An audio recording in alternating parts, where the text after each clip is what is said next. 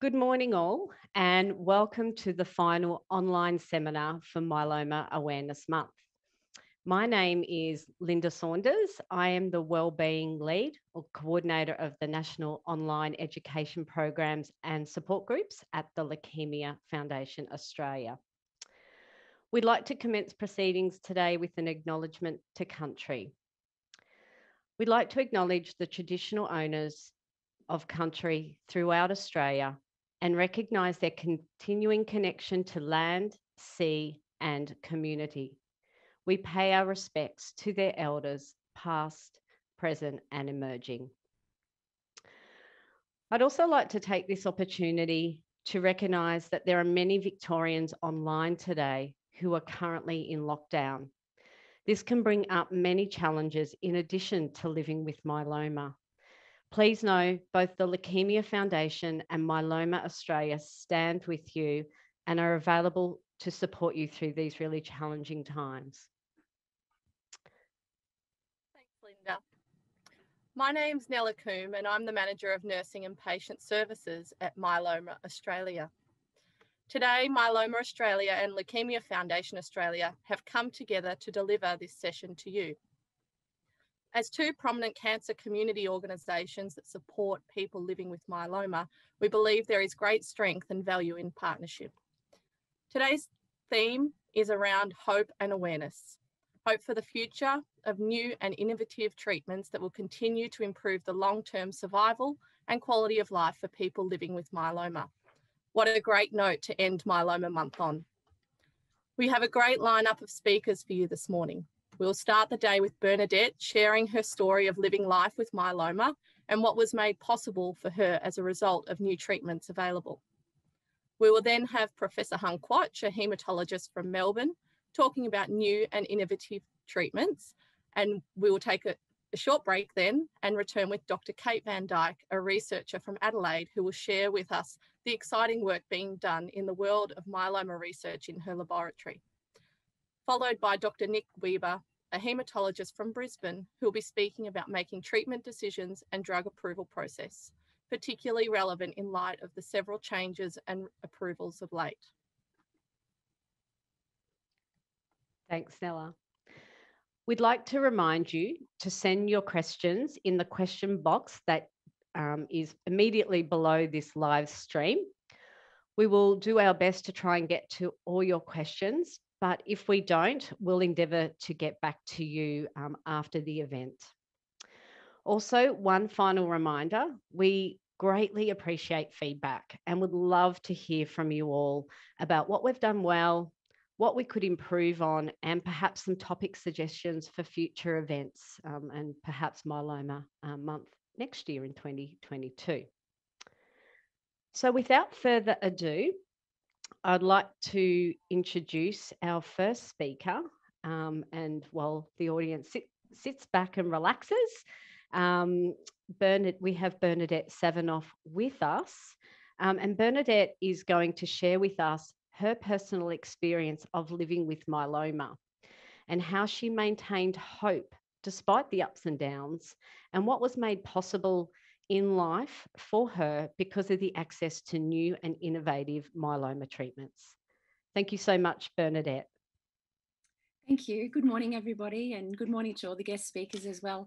I'll probably get your names wrong, so I'll just say good morning in general. It is such a privilege to share with you all today some of my myeloma journey. And as you will know, it's a very twisty trip, and it's definitely unpacked more surprises and changes of direction than any journey that I would have chosen for myself.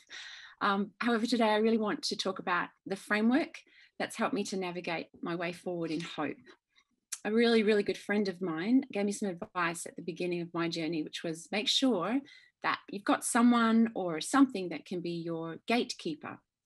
And so for me, this word gatekeeper has meant really choosing very carefully who or what I allow access to all of the influx into my life, particularly in this area. The emotions, the information, family and friend situations, all the life circumstances, all the things that flood my way, to really be mindful and choose carefully through my gatekeepers what I allow to come into my life. The big who of this gatekeeper has been my husband. He fills this role incredibly well, and I just could not have done this without him.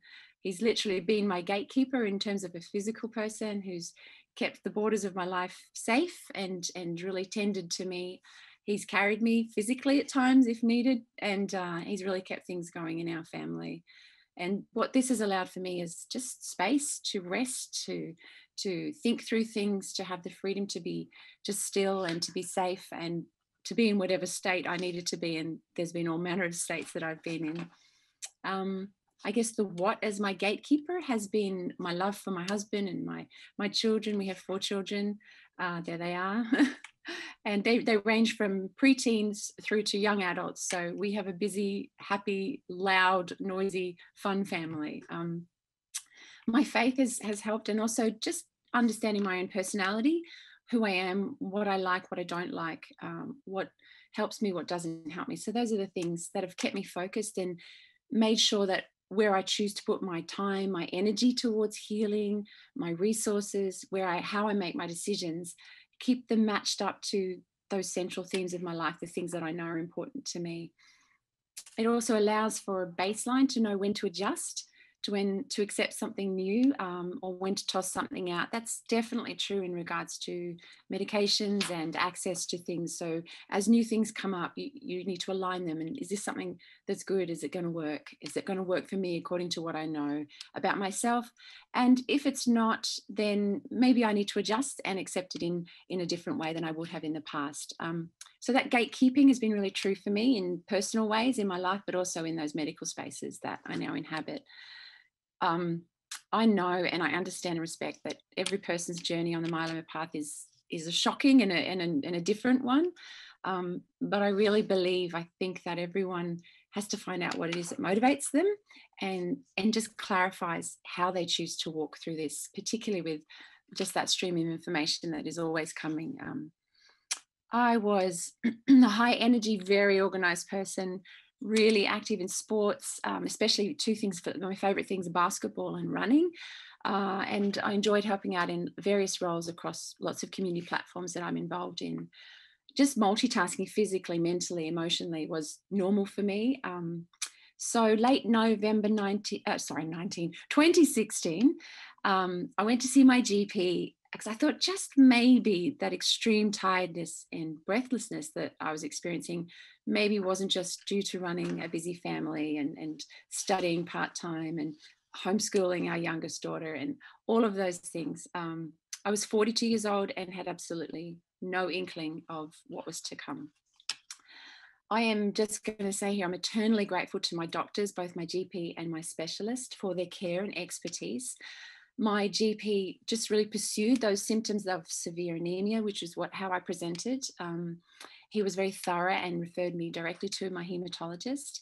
That ultimately led to an early diagnosis of multiple myeloma, but there was very little bone involvement and no organ damage. So thankful and so grateful for that.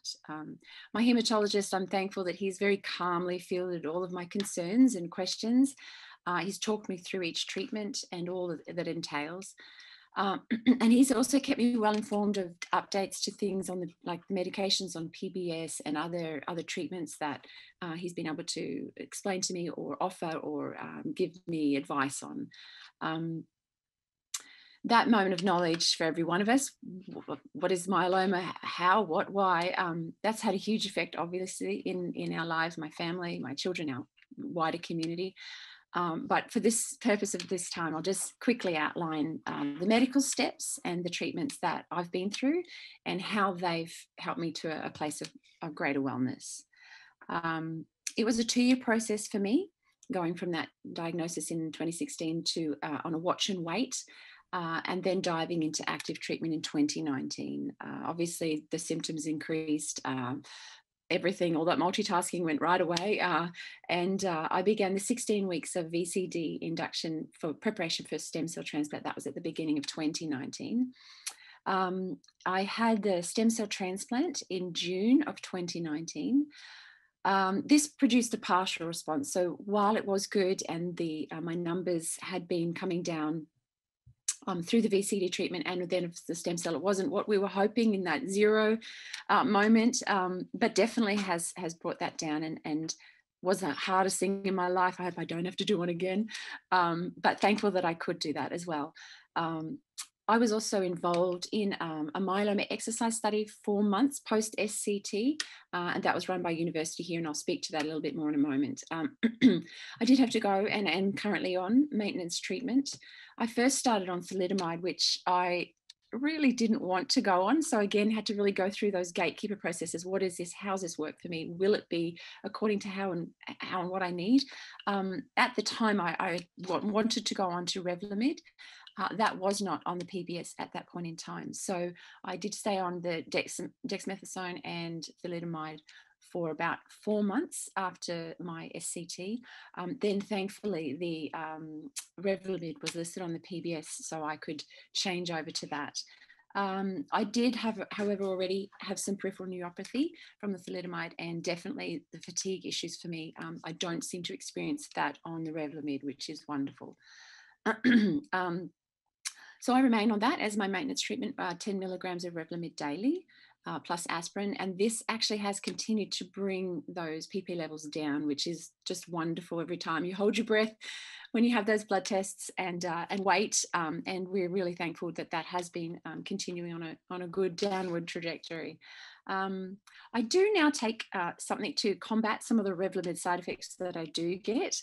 And I think all of you on this journey will understand. I feel a little bit sometimes like the lady who swallowed a fly. I take this to take that, to get rid of that, to get rid of that. And now I take this because it's good, but it's still doing something else to my body that wasn't particularly nice. So yeah, these myeloma treatments have changed me.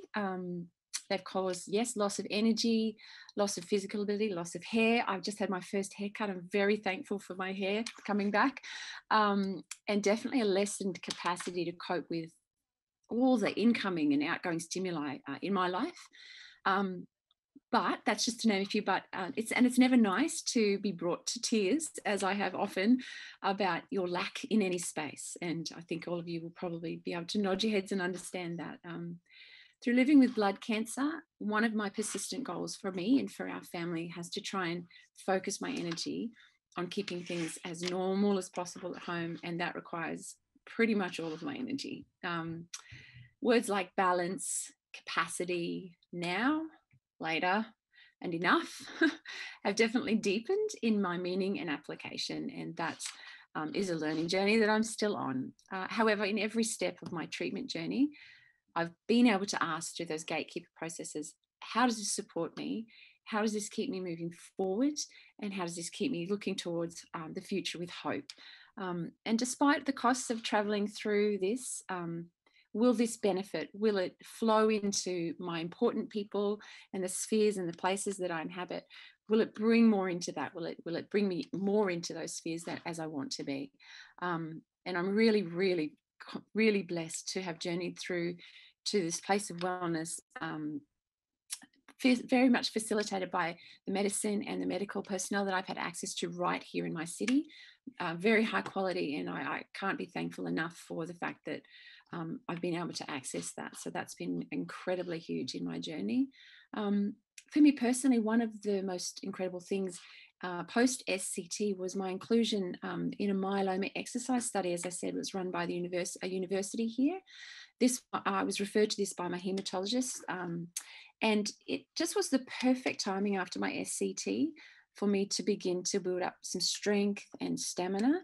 I actually wish that everybody could be offered something like this. It was two sessions weekly with an exercise physiologist for 6 months, and then continuing that program with a check-in. And it just was amazing. It not only helped me in a physical sense, in my capacity of strength and those things, but it really helped to shape my perceptions about my new self after all these treatments.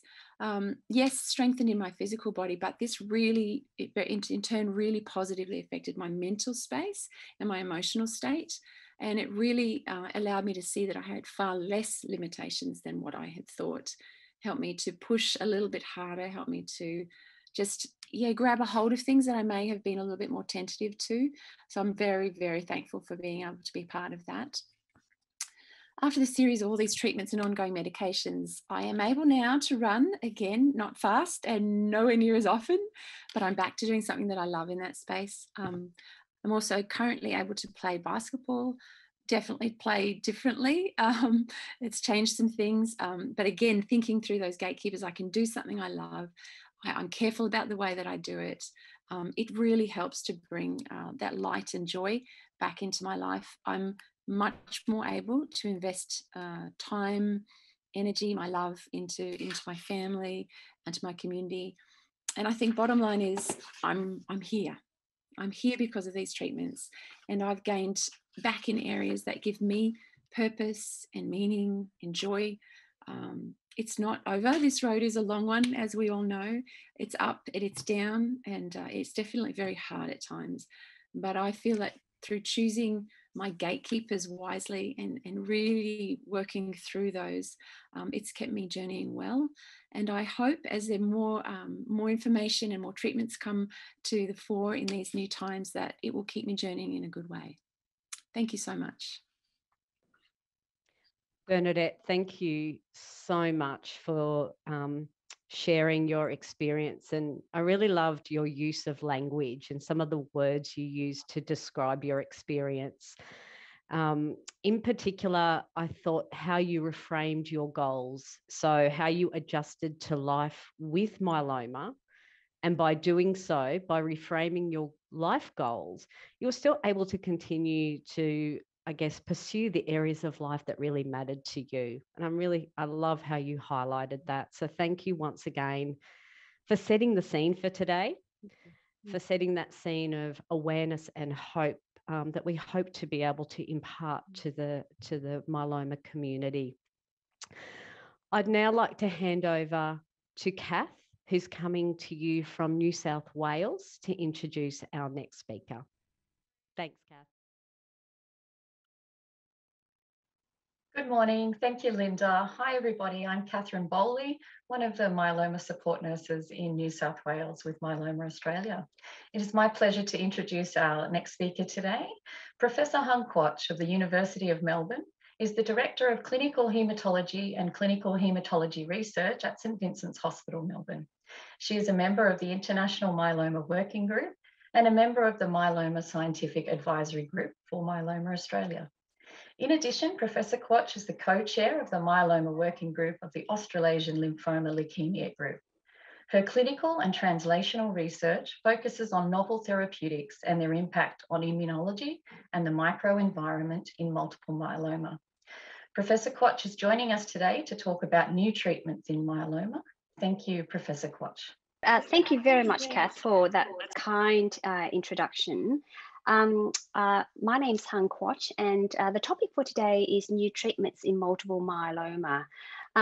Look, I just want to say thank you to Myeloma Australia and Leukaemia Foundation Australia for holding this seminar. The topic today is new treatments in multiple myeloma in recognition of Myeloma Australia Month.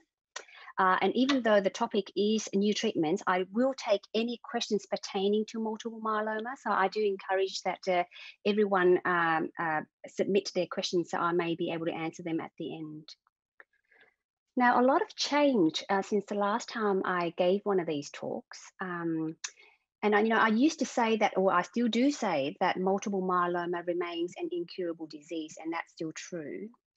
But increasingly, the word cure, or more specifically operational cure, is being thrown into the mix. And just to explain briefly, when we say a disease is cured, we mean that the disease is permanently eradicated, never to relapse. To do this in multiple myeloma, we would have to eradicate every single stem cells of the myeloma, leaving none to relapse in the future. Currently, we're not able to do that yet. And all we've been able to do is induce a deeper and deeper response, as you can see there, with lower and lower myeloma burden in the body, so that when we stop treatment, it takes longer and longer for the disease to relapse. Now, more recently, we've been able to induce a depth of response to the extent of something called minimum residual disease negativity. That's MRD negativity. And what this means is that the burden of myeloma is so low that's less than 1 myeloma cells in 100,000 normal cells in the bone marrow. And you can see from the dotted line on the right-hand side there that when we stop treatment, it takes quite a long time for the disease to come back. Now, nowadays, we're not only trying to achieve a deep response, we're also trying to maintain that response utilizing immunotherapies and other maintenance therapies, so that even though you live with low level disease burden, the disease doesn't relapse in this lifetime. And so that is a concept of operational cures. Now, before I talk about the new therapies in myeloma, I want to briefly give an overview of the current understanding of how myeloma cells come about, just to give you a bit of a framework of where our new drug sits. And so we know for a fact that most myeloma starts off within the bone marrow. That's the factory where we make blood. And when a normal plasma cells, that's an immune cells, become myeloma, the first thing it does is that it develops sticky molecules or sticky proteins on its surface to allow it to stick very strongly to the surrounding bone marrow cells, so the soil. And when it does that, it then secretes a whole bunch of growth factors and nutrients for the soil to grow. So it's almost like these myeloma cells are trying to establish a fertile soil around itself to promote its growth, including blood vessels that can then bring nutrients and oxygen to the myeloma cells. Once the soil grows, the soil can then in turn produce a lot of growth factors and nutrients for the myeloma cells itself.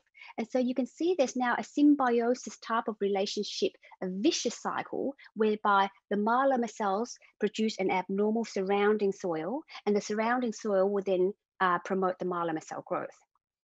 Now, in normal circumstances, when myeloma cells develop, our immune system is supposed to recognize the myeloma cells and kill it.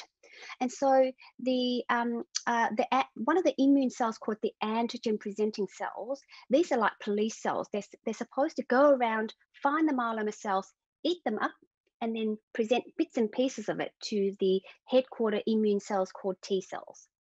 These T cells are headquarter immune cells, and they're supposed to recruit a whole host of an army of immune cells, natural killer cells, macrophages, etc., that will come and kill the myeloma. And so this is the concept of anti-myeloma immunity. The problem is that when myeloma becomes aggressive, they can express on their surface various proteins that trick our immune system, that blocks the function of not only T cells, but natural killer cells. And so you can see when it comes to myeloma, there are 3 areas of abnormality or pathology. The first area is the myeloma cells itself being cancerous. The second area is the abnormal fertile soil within our bone marrow that promote the myeloma cell growth. And the third area of abnormality is the impaired immune function. And so in the past, all we had to treat multiple myeloma was chemotherapy. And that weren't very effective, because all chemotherapy does is that it causes myeloma cells to die, but it doesn't address the microenvironment and it doesn't address the immune system. So we're not very effective. And then at the turn of the century, we then had immunomodulatory drugs and proteasome inhibitors. Many of you, if you're patients and you're getting treatment, would be getting these types of drugs. And these types of drugs are more effective because not only do they force myeloma cells to commit suicide, they also impact on the microenvironment, making the surrounding soil less fertile. But going forward, we are now entering a new era. And that new era is the era of immune therapy.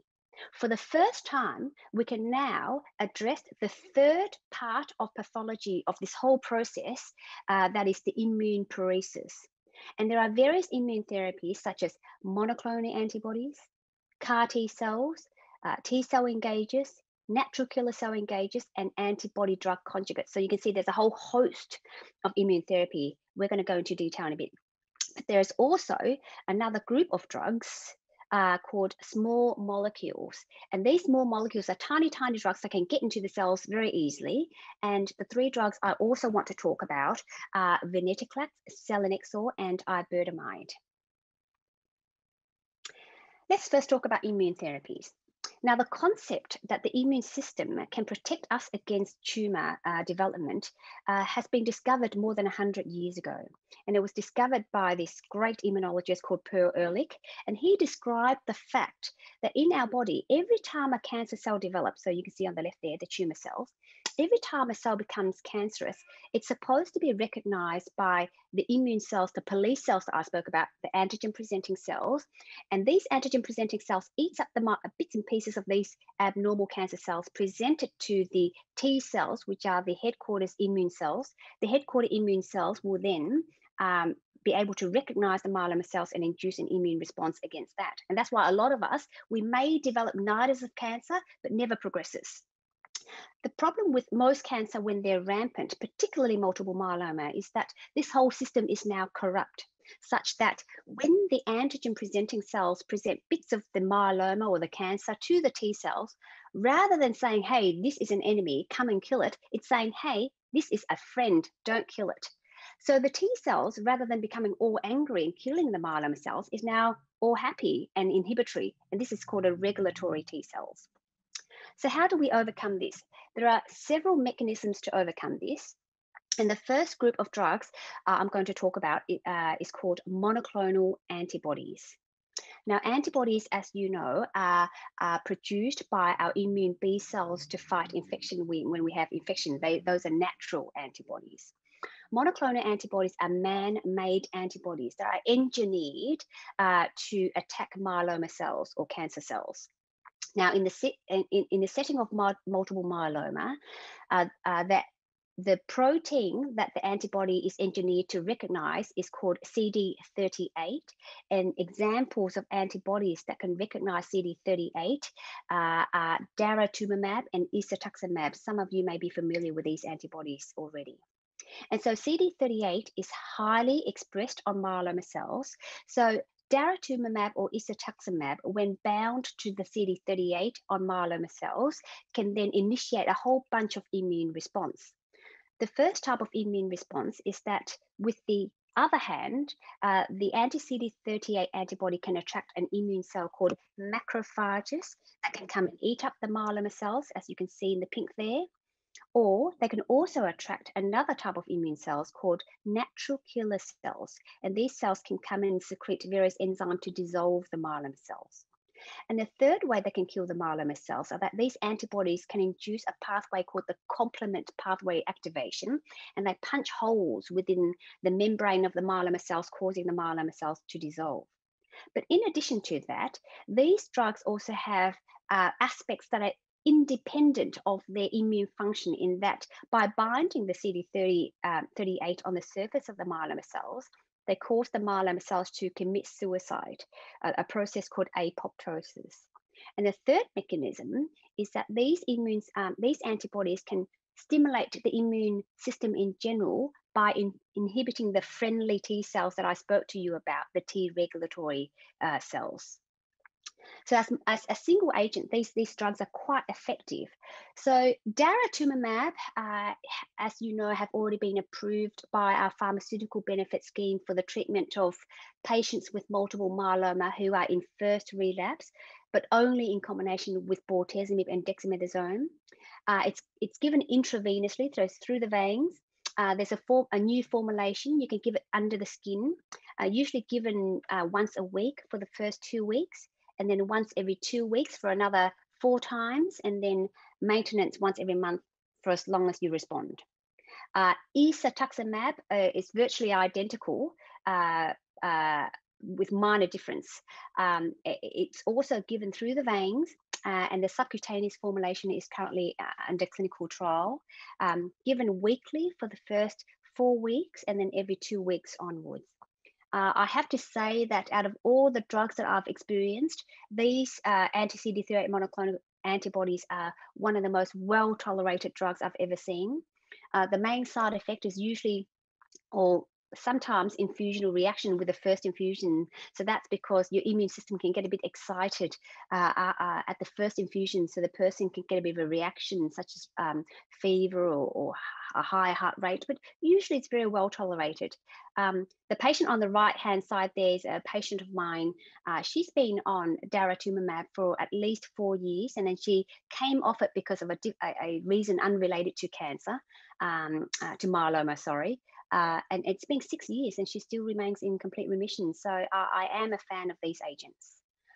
We currently in St. Vincent's do have a clinical study utilising isatuximab on top of various backbones for myeloma.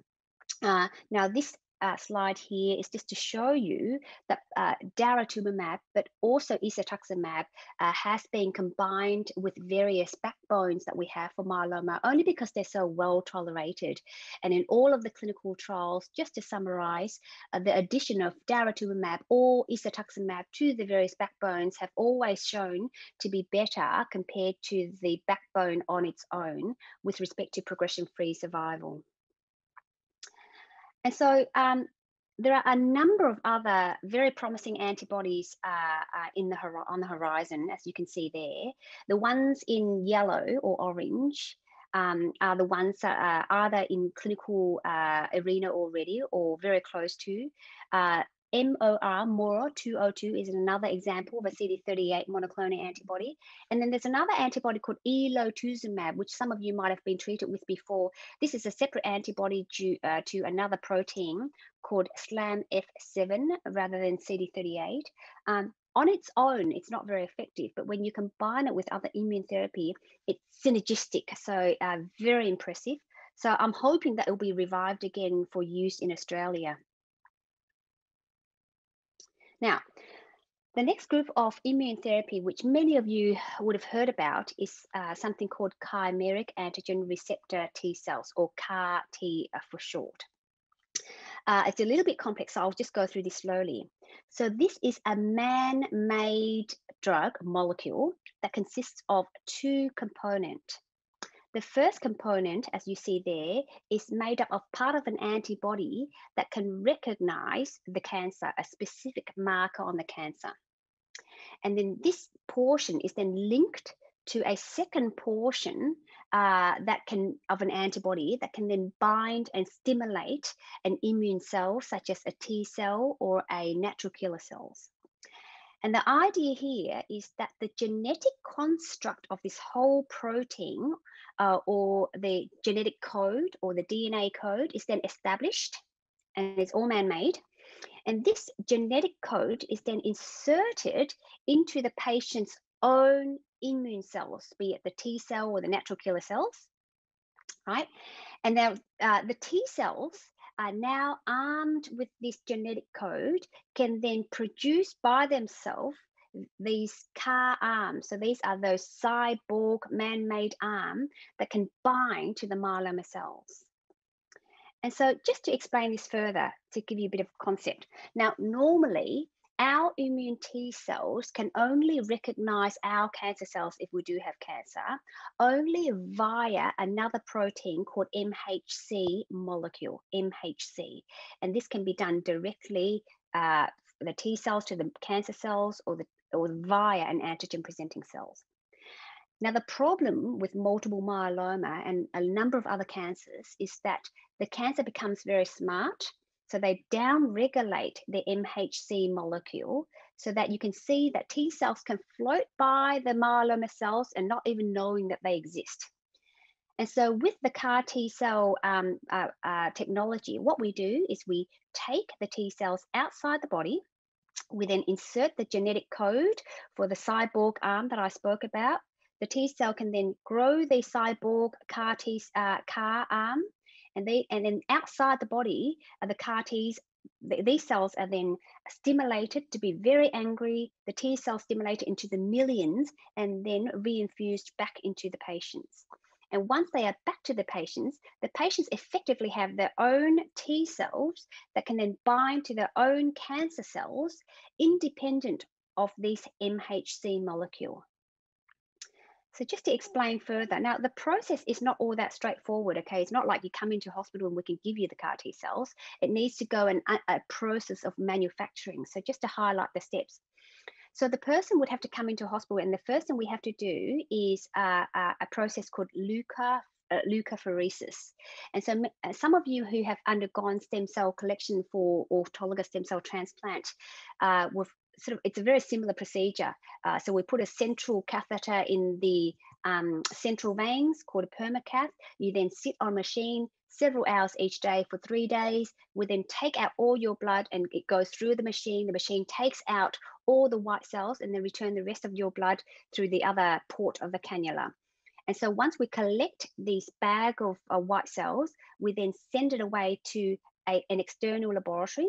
And in the external laboratory, the T cells are then separated from all the other white cells, and then the genetic code will then be inserted into the T cells, the genetic code for the CAR Ts. The T cells are then grown in a petri dish and then stimulated to be very, very angry, grown, and then the product is ready for use. Now, this whole procedure can take weeks or can take months, and that's the issue.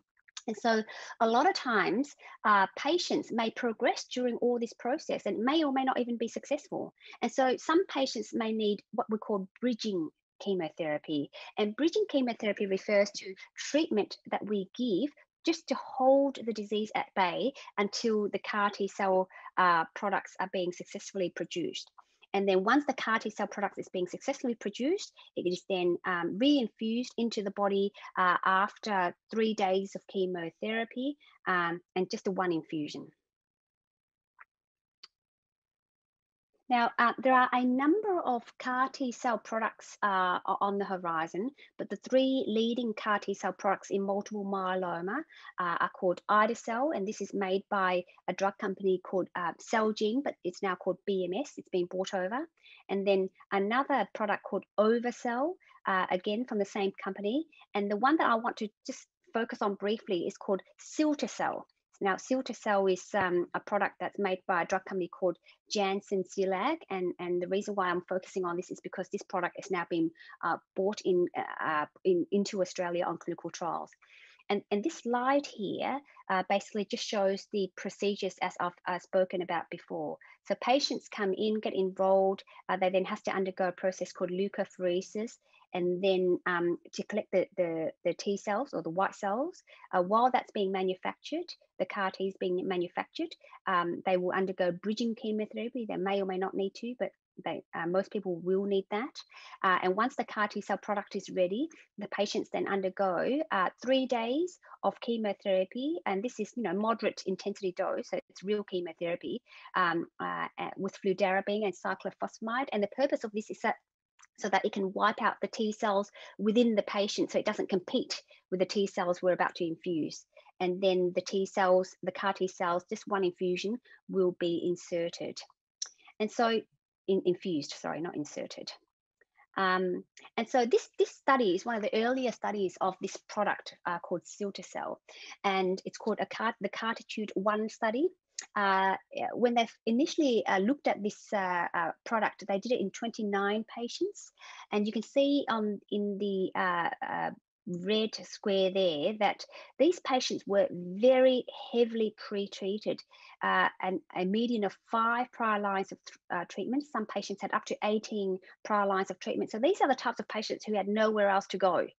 On the right-hand side there, you can see that 100% of patients were triple exposed, i.e. they've seen IMiDs, they've seen proteasome inhibitors, they've seen anti-CD38 monoclonal antibodies, and not much left.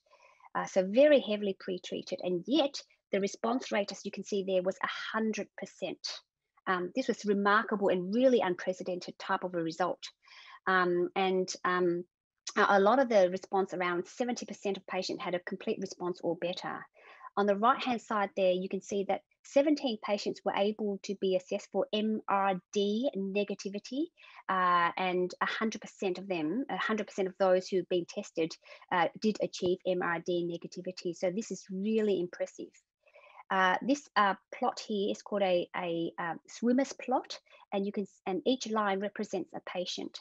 And you can see here that the majority of the patients continue to respond. So that's the green arrow there.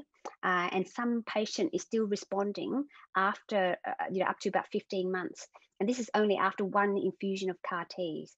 And so just to give you some perspective, this is incredibly impressive, because for this group of patients, we only expect progression-free survival to be around 2 to 3 months only. And yet you've got some patients responding out to 15 months. Now, there is a catch. It's not a side effect-free treatment. The most concerning side effect we see with CAR T cells are cytokine release syndrome and neurological toxicities. So cytokine release syndrome is a situation whereby the CAR T cells that we infuse into the patients are so angry that they end up causing havoc, a storm. And they can release a lot of cytokines and chemicals that can damage the lungs, the kidneys, the liver, and it can cause very high fevers. So a person can behave like they're septic with multi-organ failure, and some people may end up in intensive care. And even though it's rare, you can die from this. But I think with more and more experience, we are hoping that we can better manage this complication. The other complication that is quite common, that is of concern, is something called neurological toxicity. In all honesty, we don't know how neurological toxicity occur, but we think it's to do with the immune system. And this can present as mild as just mild confusion, not recognizing your family members in the first few days, or a more severe form of confusion, delirium, completely confused, or overt neurological abnormalities such as unable to move, unable to speak, and then even seizures. It's rare, but it is serious. And again, hopefully with increasing experience with CAR T cells, we can deal with this a bit better. The other issue with CAR T cells is that it's not an off-the-shelf product. So as mentioned, you can't just walk in and then be given the drug. It takes a long time to develop the CAR T cell product. So there are other immune strategies that are off-the-shelf product, and that can work very similar to CAR T cells. And these are a group of drugs called bispecific antibodies. Examples of bispecific antibodies can be T cell engagers. So these antibodies can stimulate the T cells, or NK cell engagers, natural killer cells engagers. And so the concept is this. Like the CAR T cells, these are man-made molecules that consist of two components. The first component is made up of an antibody that can recognize the cancer cells on the left there, the green. This is then linked to another part of an antibody that can recognize an immune cell such as the T cells. So you've got a single molecule with two arms, so to speak. And this can then act as a linker. And so when infused into the body, this linker can bind with one arm to the T cells and the other arm to the myeloma cells. So you can see, like the CAR T cells, it enables the T cells, the T immune cells, to bind to the myeloma cells independent of the MHC molecule. And so the immune cells, upon recognizing the myeloma cells, can now kill the myeloma cells quite easily. And so this is how it looks down the microscope. The green cell there is the cancer cell. The blue cell there is the T cells. The drug, the bispecific engager, is very small in between there. And you can see here that this T cell is very angry. It's producing a lot of cytokines and enzymes, multicolored, ready to infuse into the myeloma cells and dissolve it. And so there are a lot of bispecific T cell engagers that are in the market and in development at the moment. And one example is a drug called teclistamab. And the reason why I'm talking about this is, again, this is an agent that is now on our shores and are being tested in Australia, being brought to Australia.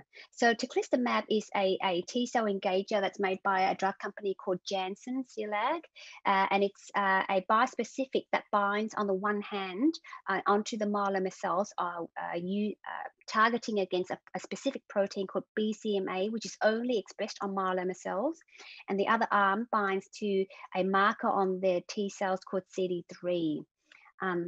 And in the first clinical study of this drug, they looked at 78 patients. And again, like the CAR T cell population, these were very heavily pre-treated patients, a median of 6 prior lines of therapy and up to 14 prior lines of therapy. You can see here that the majority of patients were triple class refractory, and 86% were what's called, patients were refractory to the last line of treatment. On the right-hand side there, you can see that at a very early stage, at the optimum dose, the response rate was 67%, and the majority of the responses were very deep response, so that's VGPR or better. And at the time, it was early, but they only were able to evaluate 5 patients for MRD, and 4 out of the 5 patients achieved MRD negativity. So that's incredibly impressive. And again, you'll get very used to these swimmer's plot very soon. So this is another swimmer's plot. Each line represents a patient. And you can see, like the CAR T cells, the majority of the patients continue to respond. And some patients are still responding up to about 19 months. So again, this is very impressive because you'd expect this group of patients to be responding only about 2 or 3 months with conventional rescue treatment. So that's teclistamab. This table here is just to show that there are a number of other bispecific antibodies in development, and the majority is against the marker on the myeloma cells called BCMA, but there are some with targeting different markers. And this is really important because if you progress on one bispecific antibody, you can then move on to the next as well. The second last group of drug I want to talk about is an immune drug conjugate, and this is quite an exciting area of development. So again, this is a man-made drug that combines the immune effect of an antibody with the myeloma killing effect of a chemotherapy. So again, this drug has 2 arms. The first arm will bind to the myeloma cells on a marker such as the BCMA that we spoke about. And then the second arm can bind to an immune cell such as the natural killer cells. Now, when upon binding to the myeloma cells, the drug can then release a chemotherapy into the myeloma cells, causing it to die. But in addition, by close proximity of the cancer cells to the immune cells to the myeloma cells, the immune cells can also kill the myeloma cells by an immune mechanism.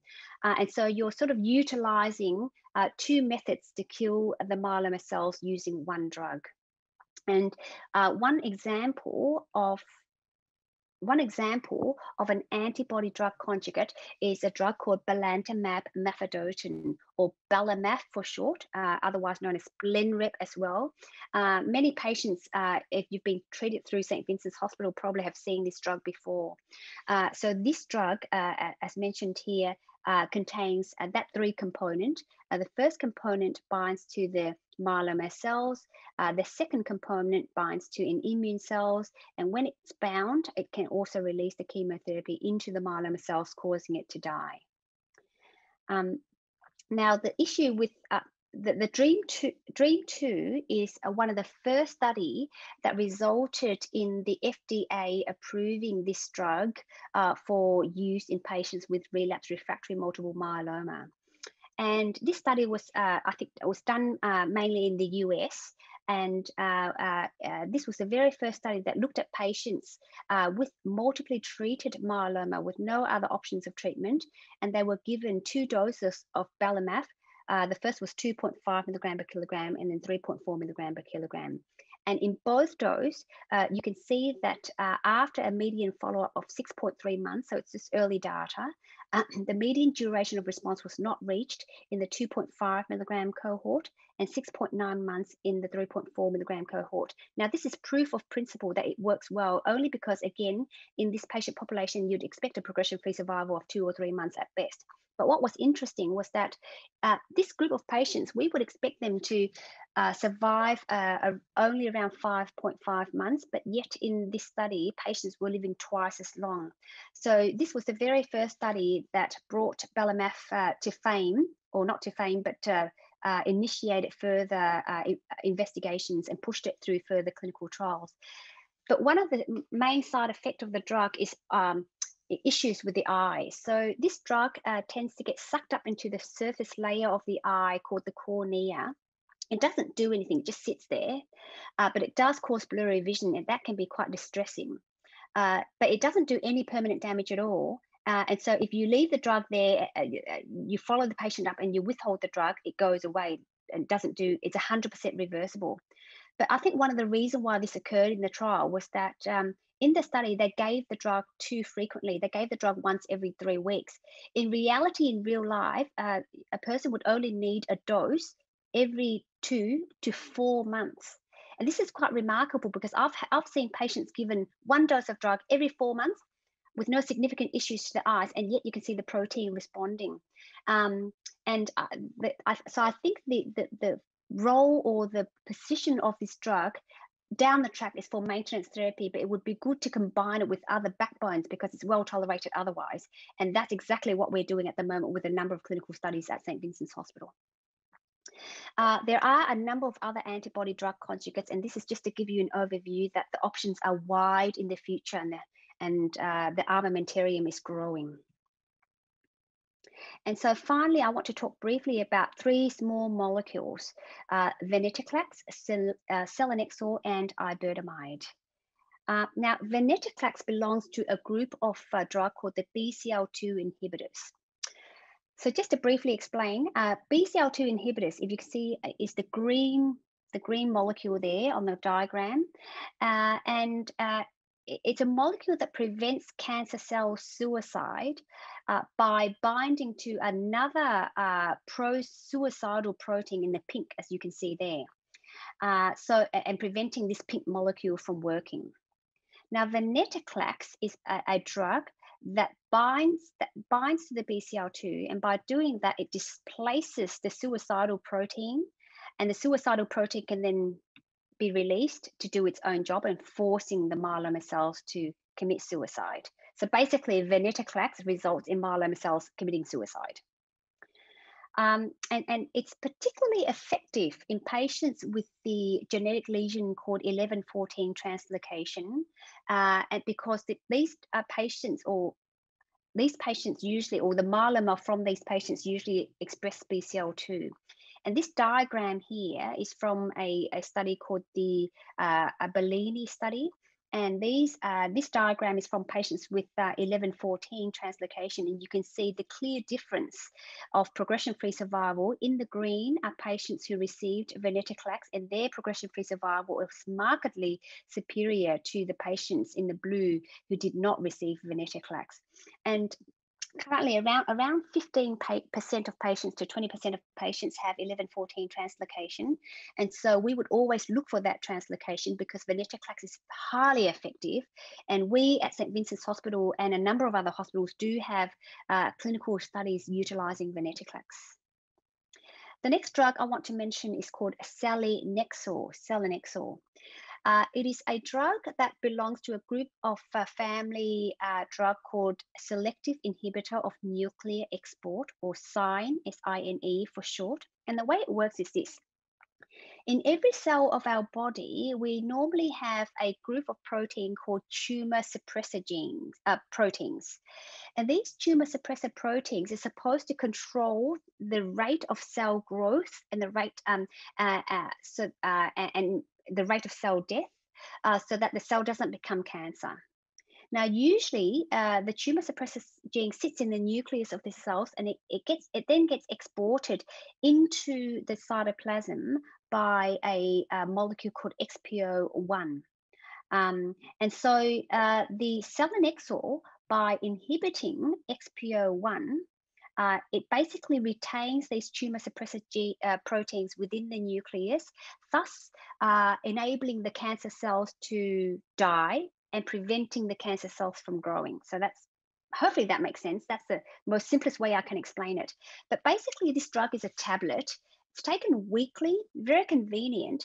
And one of the studies that brought it to clinical translation was the Boston study. And in this study, patients were given selinexor together with a backbone of bortezomib and dexamethasone versus bortezomib and dexamethasone alone. And what was found, you can see on the screen there, that the addition of the selinexor resulted in a significantly superior response rate, so 76% versus 62% in the placebo arm, and a longer progression-free survival, 13.9 months versus 9.64 months, and a longer duration of response, so 20 months versus 12.9 months. This drug at the moment is not yet reimbursed by the pharmaceutical benefit scheme. The clinical trials utilizing it is sort of done and dusted. It's gone. But we do have a clinical trial at St. Vincent's and a number of other hospitals looking at the use of low-dose selinexor together with Revlimid in maintenance therapy for patients post-transplant with myeloma. And so the final drug I want to talk about is a group of drugs called CELMoDs. So this is a very complicated picture, so don't stare at it for too long. But the bottom line is that CELMoDs have multiple mechanisms of action. It's a capsule, exists in a capsule, and it works by binding to a protein called cereblon. And in doing so, it causes the degradation of two important proteins called Ikaros and Alios. Ikaros and Alios are proteins that promote myeloma cell growth. And Ikaros itself also negatively regulate immune cells as well. So these CELMoDs agent, by binding to cereblon, basically have two main effects. The first is that it causes myeloma cell death. And the second thing is it stimulates the immune system. So two birds with one stone. So it works very similarly to another group of drugs that you would be using now, lenalidomide or pomalidomide, so they're the IMiDs, except it's much, much more potent. And there are a number of clinical trials looking at CELMoDs. The first in class, the first member of this family is called iberdomide. So iberdomide exists as a capsule. And in one of the earlier trials, iberdomide in combination with dexamethasone resulted in very meaningful response in patients with heavily pretreated disease. So you can see in this graph here that patients, the response rate in different groups of patients were in the order of 30%, irrespective of how heavily pretreated they were. And so again, this is another swimmer's plot to show that some patients respond out to 2.5 years. So that was very impressive. And we're talking about just a capsule. And so there are a number of, there is a second generation CELMoD called CC92480, incredibly effective in my experience. We do have a clinical trial utilizing that agent at the moment. And so far I've been incredibly impressed. So those are the main drugs on the horizon. So in the interest of time, I'll stop there, but I do want to spend the last slide though, I guess giving a plug for clinical trials, because the role of clinical trials is becoming more and more important in the care for cancer in general, but specifically multiple myeloma. So clinical trials in the context within our health care system, it's important to understand this. So we're in Australia, we're very lucky in that we do have a healthcare system that provides equitable access to health services and medicines for all patients in Australia. Now, for a drug to be reimbursed by the pharmaceutical benefit scheme so that we can get it at very low cost, it has to first be approved by our regulatory body called the TGA, so Therapeutic Goods Administration. And just to give you a bit of perspective, of the 5 to 10,000 new drugs that are discovered in the laboratory, only about 1 to 2 actually make it into clinical development, into clinical trials, phase 1 to phase 3. And of those, only about 20% make it to the point of reaching regulatory approval. And of those, an even smaller percentage gets reimbursed by our Medicare system, by our PBS. And so you can see the drugs that I'm talking about now and the drugs that you are already receiving, there have been a lot of work that's gone on in the background. So I think that I'm just saying this to praise the unsung heroes who work behind the scene to make it all happen, because by the time I get to talk to you about it, millions of people have put all their hearts and souls and effort into this. And so I just want to acknowledge them. I think in the interest of time, I will stop there and take any questions. And I do apologize about my technological inept just now. Thank you. Thank you, Hung. Thank you, Professor Quach. It's always very exciting to hear about the new treatments and drugs on the horizon. I'm sure that's instilled hope in many of our viewers today. Thanks so much. We do have questions coming through, and just a reminder that if we don't get to your question today, we will reply to you via email. But to start with, we've had a question from Mark in Queensland, Professor Quach, that asks, he's noticed that some new treatments rely on stimulating the immune system. Will these still work if your immune system hasn't returned following treatment such as a stem cell transplant? Mark, I think you've hit the nail on the head, because for a long time that was a problem. Immune therapies have been successful in lymphoma and other cancers way before they were successful in myeloma, because the myeloma cells, the myeloma immune system is so impaired. But now with so the answer to your question in short is yes, we can still stimulate the immune system. Immunotherapies are best used in the earlier course of the disease, before the immune system gets so clapped out. And so you will see that with time, even though we test these agents at multiply relapsed disease, we're moving more and more upfront for that very reason you've pointed it out. So, for example, CAR T cells, the CARTITUDE study, we're now trying to participate in the study that's been brought to Australia for patients upfront. So these are newly diagnosed patients, upfront treatment. The CARTITUDE 5 is for patients who are not eligible for stem cell transplant. And the other CARTITUDE 6, which hopefully will come to Australia, will be in patients transplant eligible. So we're randomizing between transplant versus CAR T cells. And I would hope that by utilizing these agents at the upfront setting or earlier in the disease course, it would be even more effective, because it's already shown to be effective in people with multiply relapsed disease in whom we thought that the immune system was clapped out, but yet we can still wake it up. I hope that answers your question, Mark. Thank you. Thank you. And just one more question from Julie, also in Queensland. She asked, what is the likelihood of Australian researchers creating new myeloma immunotherapy treatments, including CAR T cell therapy? Thank you, Julie. Very practical questions. So CAR T cells therapy is already in Australia. But they exist for myeloma. They exist in a setting of clinical trials. But as you know, for lymphoma and acute leukemia, they are already being funded by the government. So they're already part of standard of care in Australia. But for myeloma, hopefully that will come as part of standard of care. But now it's clinical trials. I believe a number of centres around Australia are already offering CAR T cell therapy for relapsed refractory multiple myeloma in the setting of a clinical trial. But the CAR T cell therapy for upfront treatment is about to be started, and we're participating in that. And in terms of other novel therapeutics that are discovered by Australians, in fact, the venetoclax that I spoke to you about was discovered by researchers at the WEHI in Australia. So I think in Australia, with a population of 25 million, we're punching above our weight, I think. You know, I think we've contributed immensely to research and development for cancer in the world, despite the fact that we are such a small population of people. Excellent. We're grateful for people like you that are passionate about it and contributing to that research. Thank you so much, Professor Quach. In the interest of time, we do need to move on. So we do thank you for speaking with us today. We're now going to move into a short break, probably just a couple of minutes. So thanks so much.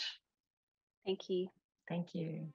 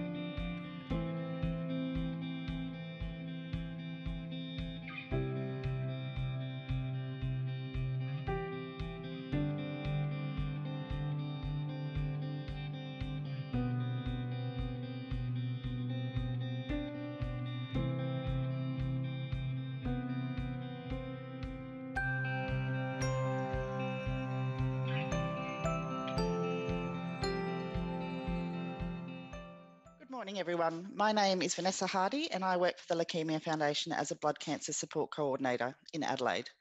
My background is a haematology nurse and hospital social worker.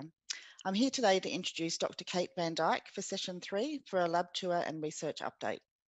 Dr. Kate Van Dyke graduated with a Bachelor of Medical Science from the University of New South Wales in 2005.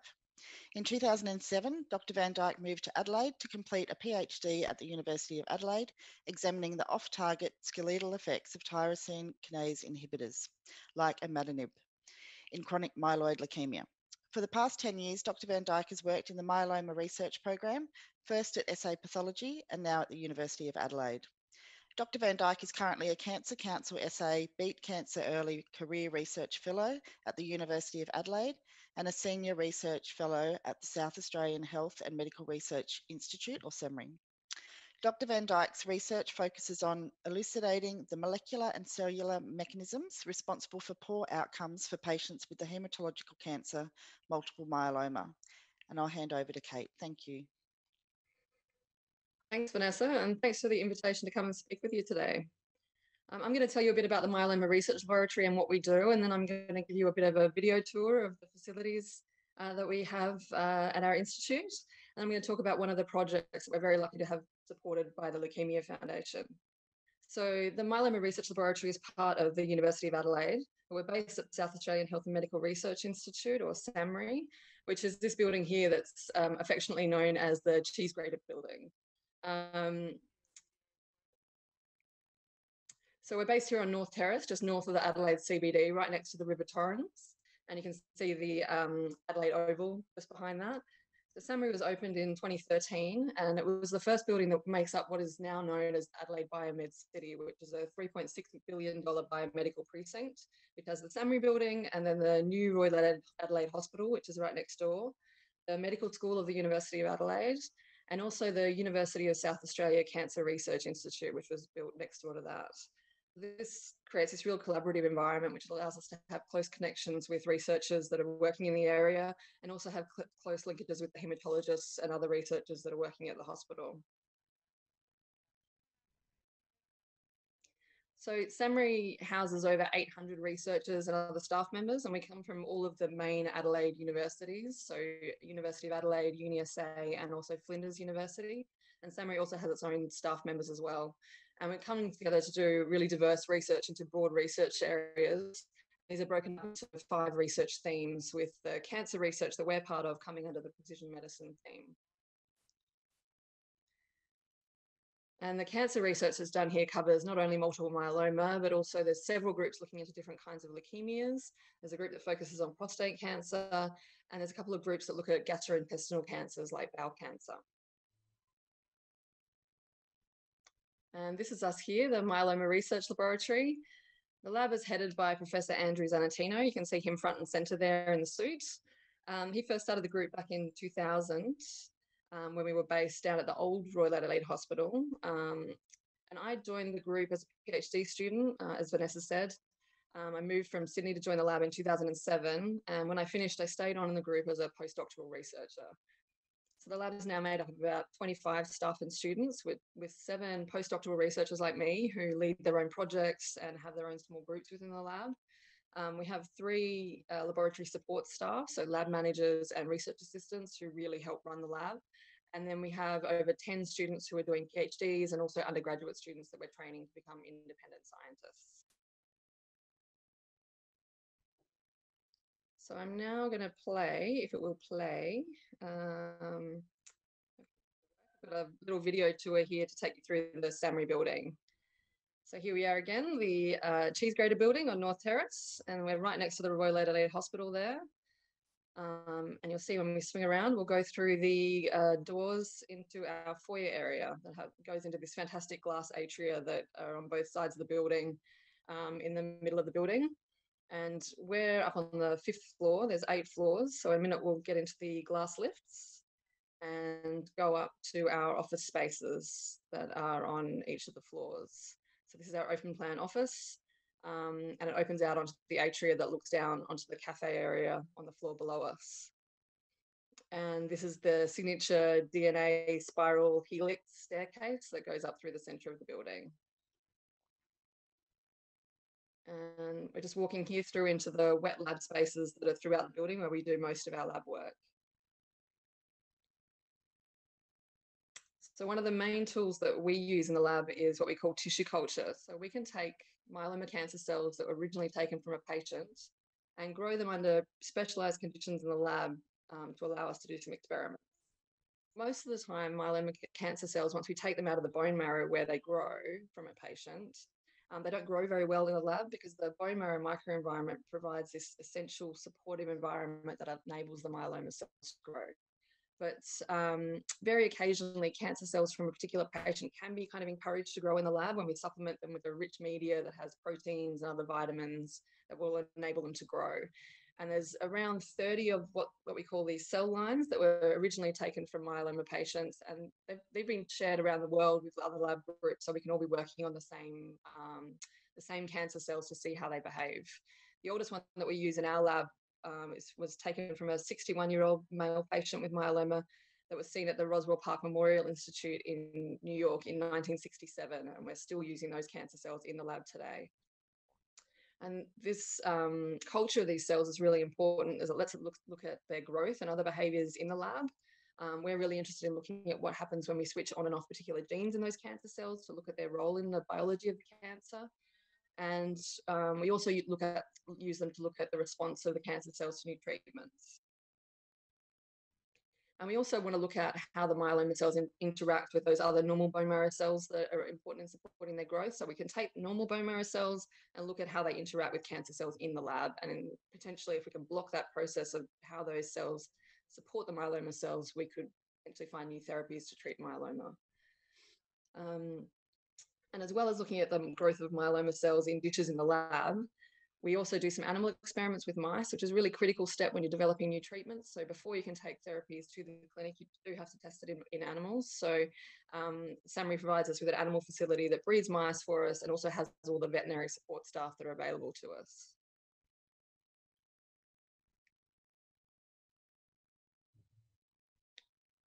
So the SAHMRI also has a range of other facilities that are really important in supporting our research. One of these is the cyclotron facility that we'll come to in just a minute. And the cyclotron makes what we call radio-labeled traces. So this is a cyclotron here. Many of you might have had a PET scan that your doctor would have given you to look at your myeloma cancer growth. And the cyclotron facility makes those sorts of radioactive labels that are used in PET scans for patients. We can also use these radio-labeled traces in therapy and also for research purposes as well. And so the cyclotron facility here is the only one that we have in Adelaide, and that's really important for supporting research and also the patient care that we do in Adelaide. And we also have based here at the SAHMRI the South Australian Cancer Research Biobank. So I mentioned before that we use myeloma patient samples, so cancer samples. The cancer samples that are collected at some of the hospitals around, well, when patients have a bone marrow biopsy or other blood collected at some of the hospitals around Adelaide, they can choose to donate a little bit extra of their bone marrow or their blood to the cancer biobank, and then we are allowed to use those samples as in our research. And this enables us to look at those patient samples, to look at what genes and proteins are switched on and off in those cancer cells, and also look at how that's associated with the outcomes for those patients and how well they do on their treatment.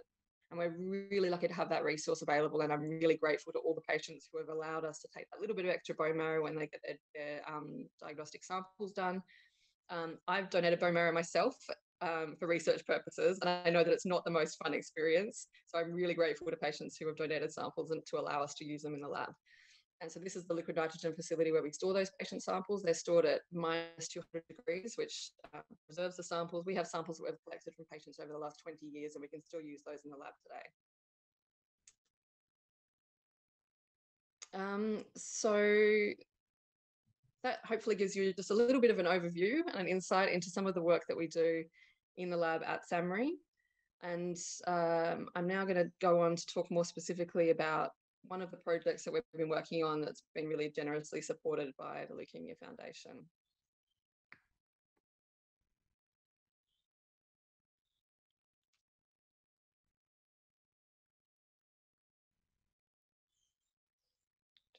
That video to finish.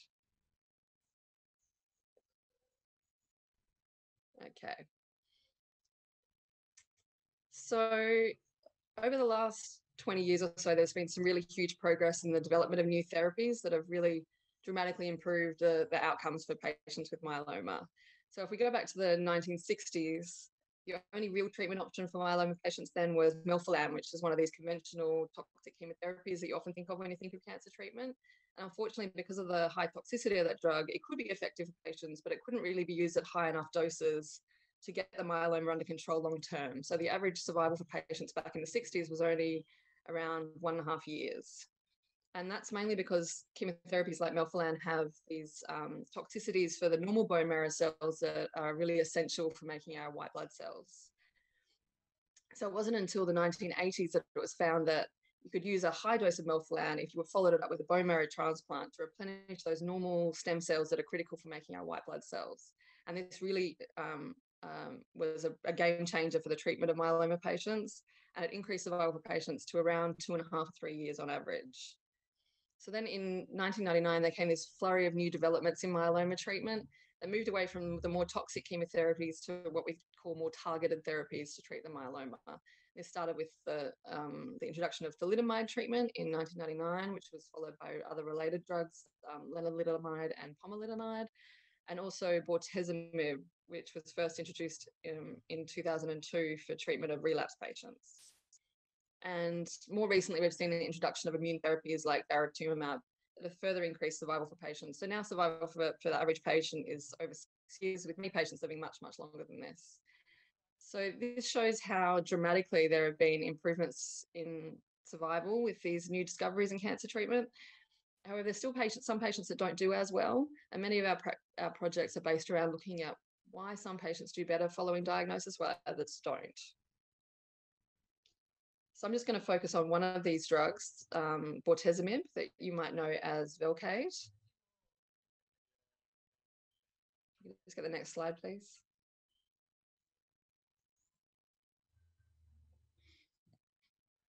So bortezomib was first introduced as a frontline therapy for myeloma patients in Australia in 2008. And it's become a real mainstay of myeloma therapy. So it's used in the majority of patients. And its introduction was, as I said before, was associated with a really dramatic improvement in survival for patients. And it was one of the first therapies which was really rationally designed to specifically target myeloma cells. So how does bortezomib or Velcade work? Well, myeloma cells come from a normal immune cell called a plasma cell. And one of the plasma cells' really important job in the immune system is to make antibodies that are part of the normal immune response. You see this in myeloma as the paraprotein that's measured in your blood to track your cancer growth. And that's the antibody that's being made by your cancer cells. So in order to pump out these antibodies, the plasma cells have a specific specialized factories inside their cell to let them make lots of proteins. And part of this factory is called the proteasome, which is involved in breaking down unwanted proteins in the cell. And what bortezomib was designed to do was to block the activity of that proteasome machinery in the myeloma cells. And that then makes these unwanted proteins build up and leads to death of those cancer cells. So this is a really excellent therapy, which is more targeted than standard chemotherapy, but unfortunately it also carries with it some side effects. And that's because when it's given intravenously for therapy, it's carried through the bloodstream throughout the body, and it can target other tissues which are also dependent on this protein building machinery that bortezomib targets. So one of the critical things we see in patients is damage to nerve fibers that supply the hands and the feet. And this leads to a side effect that I'm sure that many of you are aware of, called peripheral neuropathy. We see this in around 4 out of 10 patients that are treated with bortezomib, and it's associated with numbness, tingling, pins and needles, and can cause pain, sensitivity, and burning sensations in the hands and feet, and what we call this stocking and glove pattern. So some people get a milder form of peripheral neuropathy, and it's not as detrimental to them, but for some people it can have a real negative impact on quality of life for patients. And when we talk to patients, I've been really struck by how the side effects that patients get from their therapy can have more of a negative impact on their life than the side effects of the cancer itself. And this is one of the real issues that patients often bring up as being a real problem. And if the peripheral neuropathy is too severe, patients might have to decrease their dose of the drug that they're getting, and which also means they might not be getting the best possible treatment that they can for their cancer. So seeing how this affects the patients that we interact with made us really want to look at ways of decreasing these side effects. So because myeloma is specifically found in the bone marrow around the body, we wanted to look at ways of increasing the delivery of the bortezomib drug from the bloodstream into the bone marrow where the cancer cells are, to see if we can more effectively treat the cancer and then decrease those side effects on the other normal tissues in the body. So we discovered a drug that we think we can do exactly this. We think that it can increase the delivery of bortezomib and also other cancer drugs that are used that might have side effects, and increase its delivery directly to the cancer cells in the bone marrow. I'm going to spare you all the nitty-gritty details, but I'll just let you know that last year we published a paper showing that using this drug, which has a really not catchy name of LCRF-006, which hopefully we'll rename it to something a little not snazzier. So we've shown that we can really dramatically increase the effectiveness of low doses of bortezomib by combining it with this other drug. And so we're thinking that by using a lower dose of the drug, we can then decrease those off-target side effects like peripheral neuropathy. And we're about to start some studies to see if by using this combination with bortezomib, we can then decrease the side effects in animal models. And then hopefully this will lead to a treatment that we can use in patients. So hopefully in patients, we could use it in combination with a low dose of bortezomib, so then we could decrease the side effects of the drug, decrease the peripheral neuropathy that causes such an impact on the quality of life of patients with myeloma, and then ultimately allow them to remain on the best possible treatment for their cancer to have the best outcomes. So finally, I'd just like to thank everyone who's involved in this project. Professor Andrew Zanatino, who, as I said, heads the laboratory and who is my mentor. Dr. Chris Mrozic, who was my PhD student who was working on this project and is now working as a postdoc in our lab. Sadia Munir, who's our new PhD student who works on the project. And Vaughan Duggan, who's our research assistant on the project.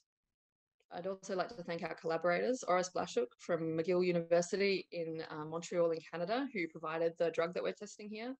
Claudine Bondo, who is an expert in vascular biology, who's helping with the drug delivery aspect of the project, and Mark Hutchinson, who's an expert in pain at University of Adelaide, who's assisting with the neuropathy study.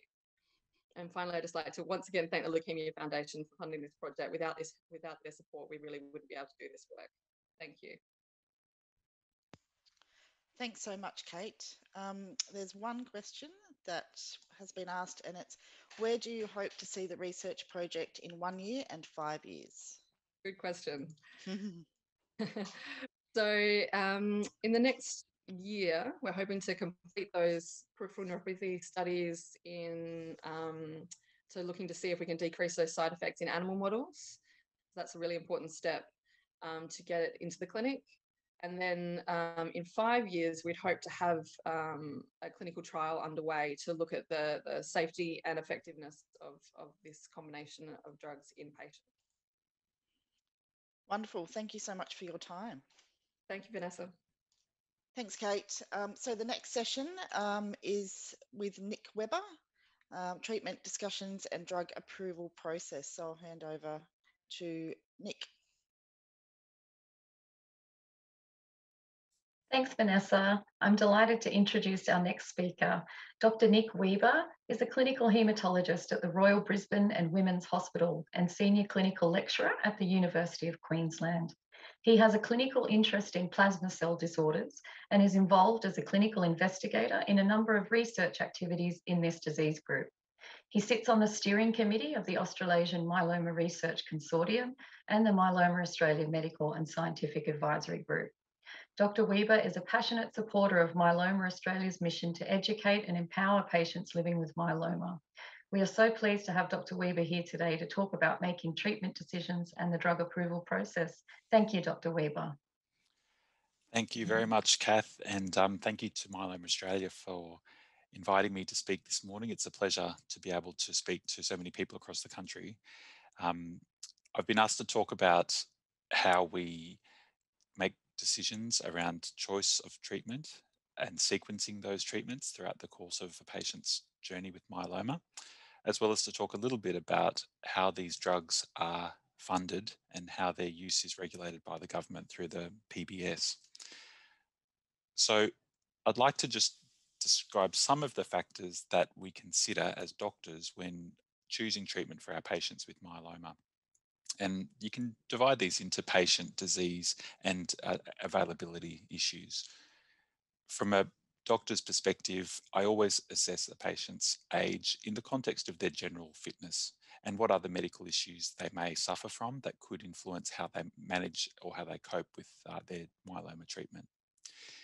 For patients who are beyond their first line of treatment, it's important to know what toxicities or side effects they've suffered from with previous therapies, and whether there's any presence of chronic organ dysfunction, particularly kidney failure, that may influence the safety of any subsequent therapies that we're considering. From the point of view of the disease, it's also important to take into account how the disease is progressing, whether we're looking at somebody with relapsed myeloma who's progressing quickly, or whether it's a slower, more grumbling relapse. The cytogenetic risk factors are important, particularly at diagnosis, but more so or increasingly so at subsequent relapse. Response to previous lines of therapy is also an issue that we take into account, because we know that some agents can be successfully used again a second time round in patients that have demonstrated good responses previously. And the final issue that really makes an important impact in the day-to-day clinic is the availability of these medications on the PBS. Now, the PBS is the system that subsidises access to expensive therapies, including all of our treatments for cancer in general, not just myeloma. And the PBS has a number of restrictions on when and how we use these medications. These restrictions may relate to at what point in the disease we have access to the medication, whether we're able to combine it or combine them within or across different drug classes. And they also may limit patients who have had previous exposure. Excuse me. So these are issues that I take into account as the clinician, but there's obviously also a number of considerations that patients will have in mind, and they may not necessarily be aligned with what I'm recommending. And that's where patient and doctor have to come together to negotiate the best choice. These considerations practically revolve around, in my experience, how the drug or how the medication is delivered and in what schedule it's given. Whether this is a tablet that we choose or an injection, whether that involves weekly trips to the clinic, twice weekly trips to the clinic, and whether there's any additional treatments that are required. Factors that often come into play are the distance that patients live from the hospital and what transport options are available, whether there's a carer that's available to accompany the patient, and whether that carer can take time off work. That obviously then contributes to the financial burden of these treatments for the patient, things like petrol, parking, and associated supportive care medications and associated prescription costs. There's also the burden of symptoms, either symptoms from the disease or from previous therapies, that may affect a patient's ability to attend clinic, to sit in a chair for 6 hours, to come to the hospital twice a week. Sometimes those symptoms can be limiting and it can be very difficult to deliver these treatments. And the other issue, of course, is the acceptability of the side effect profile to the patient, whether the disease or the treatment that we're recommending is one that's associated with the side effect profile that patients are comfortable with. And that's becoming an increasing issue because a lot of the myeloma therapies that we access now and that will be accessible in the near future do have some quite specific side effect profiles that aren't like our traditional chemotherapy drugs. And so it's important that patients are informed of these side effects and that they are prepared to proceed with treatment should those side effects occur.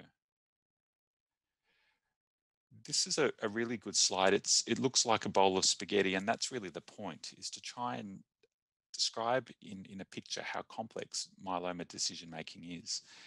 So this is what we call a Sankey diagram, which visually describes the flow of a group of patients through various time points in their myeloma disease course.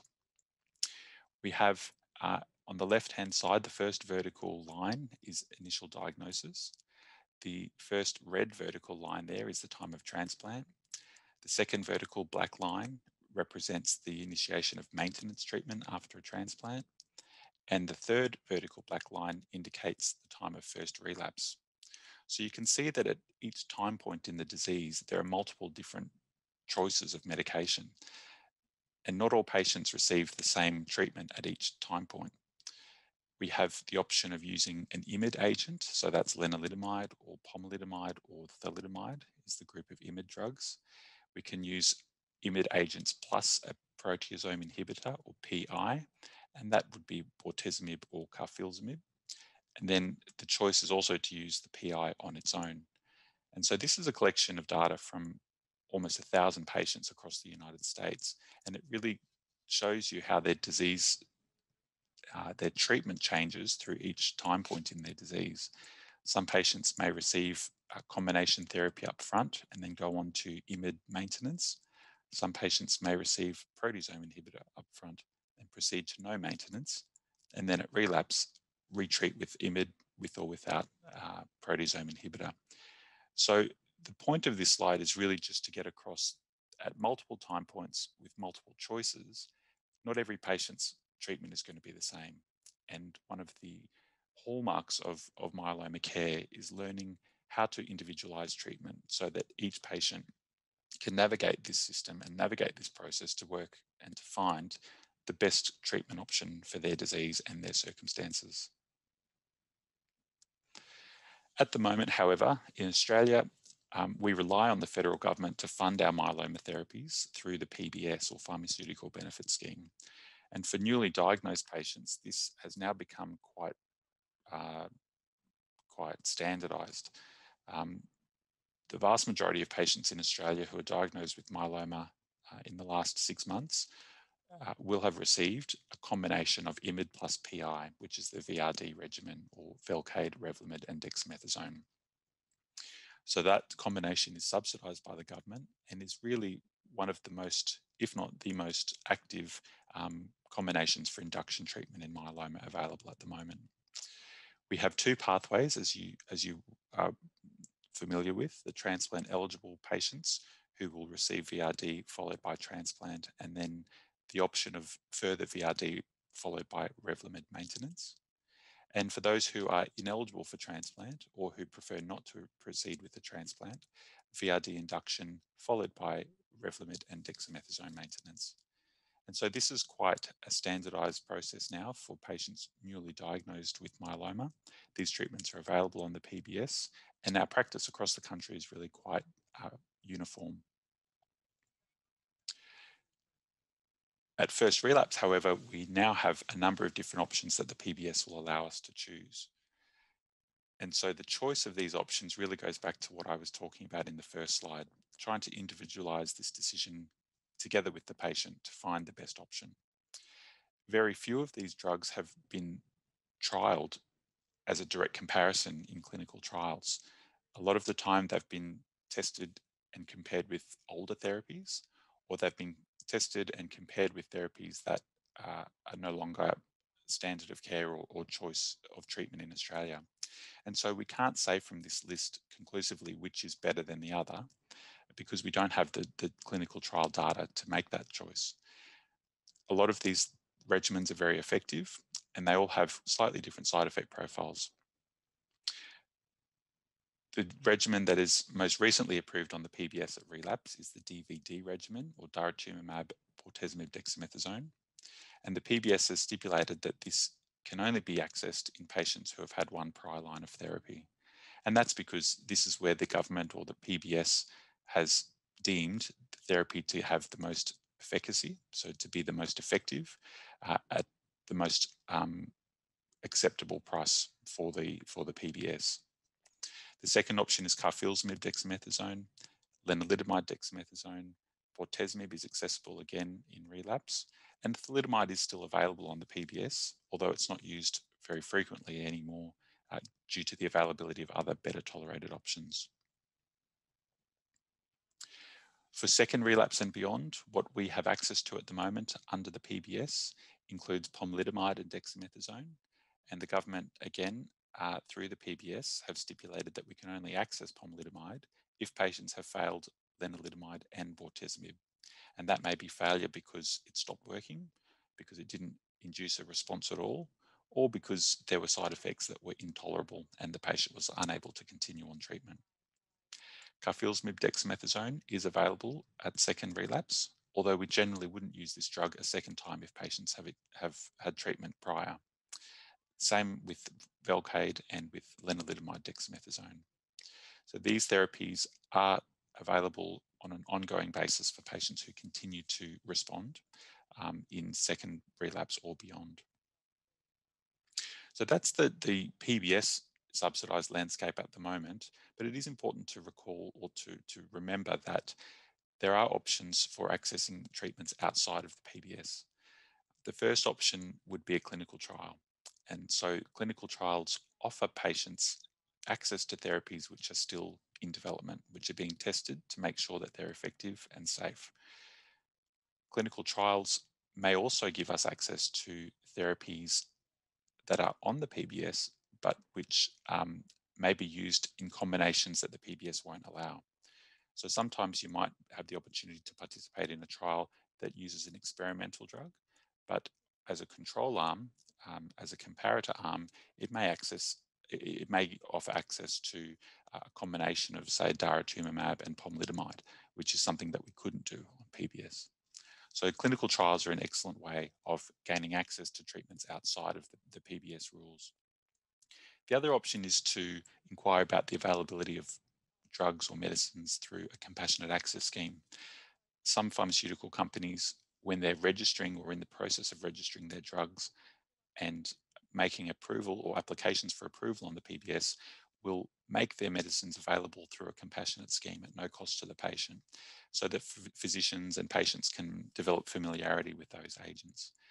So it's always the responsibility of the physician to inquire with the pharmaceutical company. They won't take inquiries directly from patients, but it's definitely an option to inquire about whether there are any compassionate access options available. And the third option for accessing medications outside the PBS would be a self-funded approach. So if the medicine is available from the company directly, patients do have the option of funding that. In that situation, some hospitals may request that patients receive their treatment through the private health system as well, but that's a hospital-dependent decision. So what is the pharmaceutical benefit scheme? And it's something that we as taxpayers basically pay for. This is a system that the federal government established after the Second World War as a means to ensure that Australians have access to medicines at an affordable price. There is a patient co-payment, as you know. Patients are asked to contribute to the cost of a PBS medicine by a co-payment, which is currently $41.30 or $6.60 with a concession card. And it's important to know that the PBS budget has no legislated cap, which means that there's no set fixed figure that the PBS can cost. It's an unlimited system, which means that the government has to be very careful before listing a medication on the PBS, because once it's on the PBS, it has no real control over how much the medicine is prescribed, how often it's prescribed. We can see at the moment, according to the PBS website, they list 902 medicines with an annual cost of $12.6 billion. And that cost is rising each year, approximately 6.7% increase from the 2018-2019 period. So the PBS is not an unlimited pool of money. It's paid for by us as taxpayers. And there has to be some kind of gatekeeper mechanism to ensure that patients are have access to medicines, but also that it's appropriate and cost effective. This table is one that I've abridged from the PBS website, and it just shows what the cost of currently available myeloma therapies is in the scheme of other cancer therapies. So they give a list of the top 25 cancer drugs on the PBS, sorted by cost. And you can see that lenalidomide, bortezomib, carfilzomib, and pomalidomide are all on that list within the top 25. Now, this is before daratumumab was listed, so daratumumab is not included. But combined, these drugs cost about $314 million a year, which is about 2.5% of the PBS budget. So certainly not a huge footprint compared to other medical conditions and diseases. But these drugs are expensive, and there has to be, as I said, some process by which the government can regulate their approval and their use. In order to do that, the pharmaceutical company that wishes to apply for PBS reimbursement for their drug must go through this process. The first is to register with the Therapeutic Goods Administration, and that involves submitting evidence to the TGA of safety and efficacy of the medicine, how it works, how it's provided, how it's taken, and what its safety and efficacy profile is. Once it's registered with the TGA, the company can then make an application to the Pharmaceutical Benefits Advisory Committee, or PBAC. And this is a panel of doctors and health economists and consumer representatives whose job is to review the submission from the pharmaceutical company, perform analysis of its safety, its efficacy, and its cost. Excuse me, I have to flick forward. And then to advise the health department and the health minister whether they think that it should proceed to reimbursement. The PBAC must consider the effectiveness and the cost of the medicine, but they also have the discretion to take into account other issues such as toxicity and clinical need. And from time to time, the PBAC will invite stakeholders from the community, from the public, the pharmaceutical company representatives and doctors to attend a meeting where further information can be given and a further case can be put forward for why that medicine should be reimbursed. If the PBAC provides a positive recommendation that the drug should be reimbursed, then that will then proceed to the PBS, and after a final price negotiation will be listed and will be available for physicians to prescribe. They may put limitations on the prescribing, as we've heard from previous slides, to regulate the use of the medicine. If the PBAC doesn't feel that the drug is effective or that it's not cost effective, they can either permanently defer and decline the application, or they can ask the company for further information, and that then would be deferred to the next meeting to make that decision. So at the moment, you may have heard that there are some submissions in progress with respect to myeloma. An antibody drug called elotuzumab in combination with lenalidomide and dexamethasone has been put forward. The subcutaneous version of daratumumab has also been submitted, and a new medication called selinexor has been submitted to the PBAC for consideration, either in combination with Velcade or with dexamethasone. And so these are the current applications that are in progress to the PBAC, and we'll certainly be interested to see how that process proceeds. Certainly, there's been a lot of frustration about the time it took for daratumumab to get onto the PBAC, onto the PBS. And so sometimes pharmaceutical companies, if they're not successful, will reconsider whether they proceed at all with a resubmission, because each submission does cost them a lot of money as well. And in some cases, the pharmaceutical company may decide that it's not worth their while to proceed with the application. So just to summarize, treatment decisions are complex. You know that as well as we do. The guiding principle needs to be the right treatment for the right patient. And sometimes the sequence may be straightforward, and other times it may be a little bit more circuitous. The PBS restrictions do play a role in determining how we treat our patients. At the moment, in the upfront setting, the medical community is very satisfied with what we have access to. We think VRD is a very effective and active regimen, and it's high time that we had it in Australia because it has been used overseas for many years. We also rely on PBS limitations to determine sequencing options at first relapse, and beyond first relapse, clinical trials always provide an excellent opportunity to access drugs outside of the PBS, both emerging treatments and existing treatments. And of course, the patients, you have a huge role in determining and negotiating with us about how we best proceed forward with your care. So that's all the slides I had. Kath, I'm happy to take questions. Thank you. Thank you so much, Dr. Weaver. Lots of information there that you've shared with us. Thank you so much. We did have a number of questions that came through before your talk, and I'm pleased to say I think you've answered most of those in the talk. We do have a general one from a patient in Victoria, just saying they need to start a new treatment soon. What questions should they ask their haematologist? Yeah. I think it's different for everybody. A lot of us have preferences about how we prioritize our treatment goals. Some patients may prioritize effectiveness. I want the most effective treatment that's going to get my protein down and that's going to keep me in remission the longest. Other patients might say, I want whatever treatment will allow me to stay at home as much as possible. I don't want to have to travel 3 hours back and forward to the clinic. I want treatment that's going to work around my lifestyle, rather than necessarily the treatment that's going to be the most effective. And so it really does require patients to think about that and prioritize for themselves. I would certainly ask your haematologist, firstly, whether you're eligible for a clinical trial, and if that's in the centre that you're usually treated in or a centre that's close by, it's always worthwhile asking if that's available.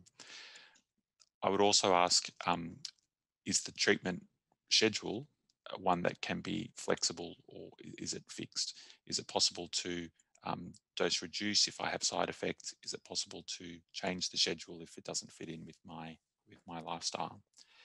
And then I think side effect profile is a huge issue, because a lot of the treatments that we're using now in myeloma at relapse are continuous therapies. These are treatments that are started with no intention of stopping them until they stop working. And so the burden of treatment on patients can be heavy. Month after month, year after year, sometimes, of infusional therapy is a lot to take on. So it's very important to know what side effects are both short-term and long-term side effects are of a treatment, and making sure that if there are side effects, that they're recognised early, and that there are strategies for either preventing or treating those side effects. Great, thank you so much. Our other question, which we had mentioned to you, that we've had quite a few questions given the current climate, people with general questions regarding the COVID vaccines. So we do have a question from Marianne in Victoria, asking particularly about patients who've had multiple lines of treatment already. Did you have any information on how effective is the AstraZeneca vaccine after a first dose and then after the second dose? And she also adds, do we need to continue to take extra precautions after being vaccinated? Yeah, it's a great question, and it's coming up, I mean, almost with every patient I see in the clinic. I think the two questions to ask are, one, will the vaccine, any vaccine, will it work in a patient with myeloma? And the second question is, am I at increased risk of side effects? The first question is really a difficult one, because these vaccines are very new. They have been extensively administered across the world, but the data that we have on patients with myeloma is pretty limited. We only have, several hundred patients that have actually been reported in the literature to look at their outcomes. And the concerns, not only with myeloma, but with lots of blood cancers, is because the immune system is so affected both by the disease and by the treatment. It seems that these vaccines are not as effective as they would be in the otherwise healthy population. The body just can't mount an adequate response to the vaccine. Even after 2 doses, the rate of immunity that we're seeing with the COVID vaccines is lower than in the healthy population. That doesn't necessarily mean that we shouldn't have the vaccine, though, because there is a proportion of patients who will receive protection. And the second question is, will I be at increased risk of side effects? And blood clotting has become the major concern with the AstraZeneca vaccine. The blood clotting that we see with that vaccine seems to be via a mechanism that's very unique to the vaccine. We can't predict who's at increased risk of those blood clots yet. You would think intuitively that if a patient has had a previous clot, or if they're on medications such as Revlimid or thalidomide that we know predisposes them to having blood clots, that maybe their risk of clotting after the vaccine would be higher. We don't know that yet. What we think is that it seems to be a pure bad luck. The blood clotting issue with the AstraZeneca vaccine is very rare, and the people that are suffering that complication don't seem to have any common risk factor. So my advice to patients has been, you should definitely have the COVID vaccine. We know that patients with myeloma have a higher chance of severe disease and death with COVID-19 infection. I don't think that the risk of clots or other side effects of the vaccine are high enough to warrant not having the vaccine at all. But bear in mind that if you do have the vaccine, you may not be fully protected against the COVID-19 infection. And therefore it is important to continue the precautions, social distancing, mask wearing, hand hygiene. And it's important to encourage family members and close contacts to get vaccinated as well. Excellent. Thank you so much, Dr. Weaver. We really are grateful for your time and your expertise sharing with us today. That brings us to the end of our seminar. So I'm going to hand back over to Nella and Linda. Thanks so much. So that concludes the proceedings for today. Myeloma Australia and the Leukaemia Foundation Australia would like to thank you for joining us today. In particular, we'd like to thank our speakers, the wonderful Mum of 4, Bernadette Savanoff, Professor Hung Quach, Dr. Kate Van Dyke, and Dr. Nick Weber for your time and valuable insights. really think that the theme of awareness and hope has certainly come through in each of these presentations, and I hope you can take something away. To the myeloma community, thank you for joining in today.